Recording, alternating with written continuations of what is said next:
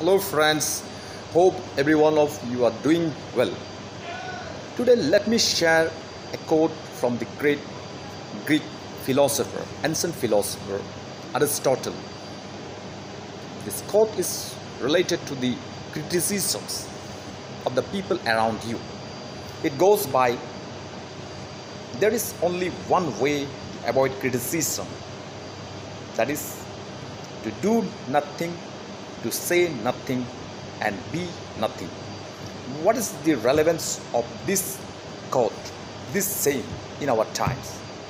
It's important to realize that whatever steps you take that can have tremendous impact in your everyday growth and progress are bound to attract criticisms.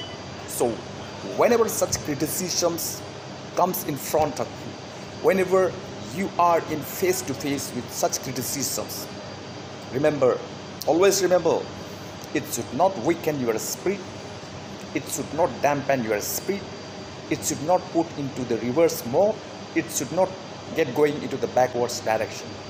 So whenever you are faced with such criticism, it's important that you face those criticisms with self-confidence. You face those criticisms with motivation. You face those criticisms with actions, and keep yourself moving every day. Let not those criticisms around you weaken you.